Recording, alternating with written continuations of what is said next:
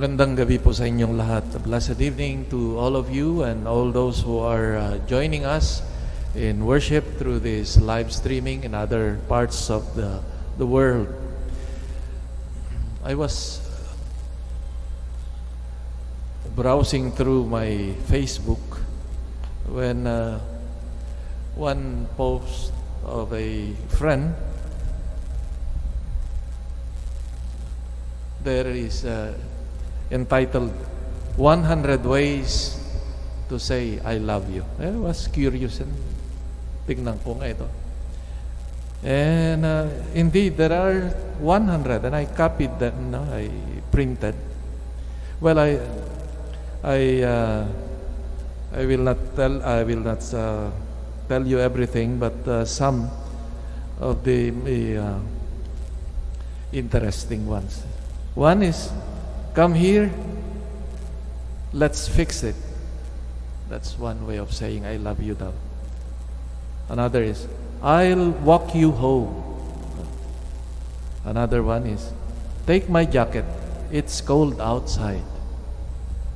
Or, here, drink this, you will feel better. Another one is, you can borrow mine. Another one is, I'll wait. Another, I'm sorry, I did not mean to. Another one is, I'll do it for you. Another way is, call me when you get home. Or another one is, it can wait until tomorrow. Then another one, this one is beautiful. I did the dishes. Sana sasabihin ni Mr. para sa Mrs. siguro.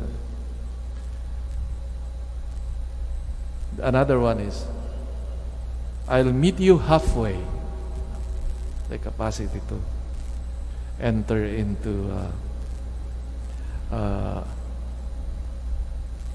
dialogue and to call me if you need anything. Another one is, you can tell me anything.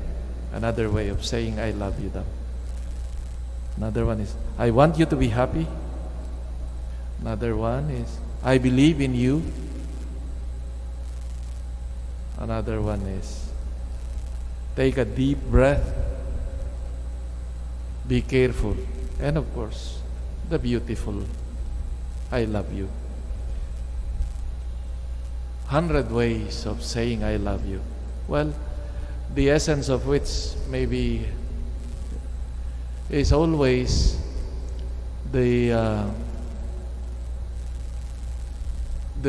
the benefit of one is thinking in this, all these expressions. I think at the back of all this is the capacity to see and to wish and to do something good for the beloved.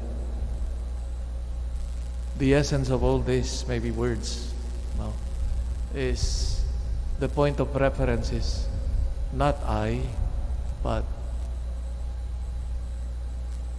for the benefit of the other. And I think that's the basic idea or concept of love. In God's language of saying I love you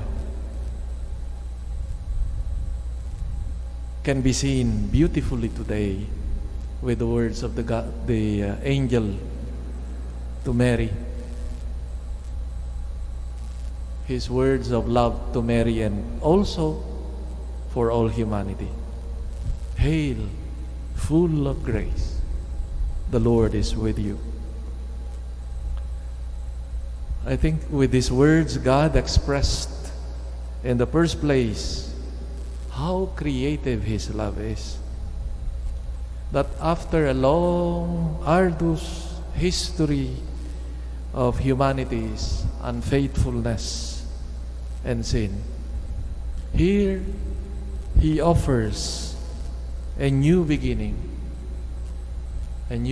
for humanity that failed already at creation. And here He is offering a new beginning.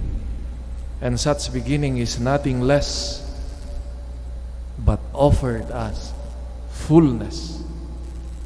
It is not just as a piece, but He is offering it the fullness. If humanity is deprived of grace due to sin, God's creative and unfathomable love and mercy is offering a new beginning and promise of fullness to humanity. The mystery we celebrate today, the 8th day of December, which we call the Immaculate Conception of Mary, meaning our doctrine, our belief is that Mary, on the moment of her conception in the womb of her mother, that she was without sin. And this can be understood, its possibility, through this greatness and creativity of God's love and the gift of His fullness. Some, even Christian traditions, would question this: how can a creature of God be sinless if everybody from creation, since the fall of our first parents, everybody shared this sinfulness of humankind? How can it be that a creature like Mary be exempted of this? The tradition of the Church, the reflection of many Christians, theologians in the past, enabled us to understand. And they propose, for example, that this grace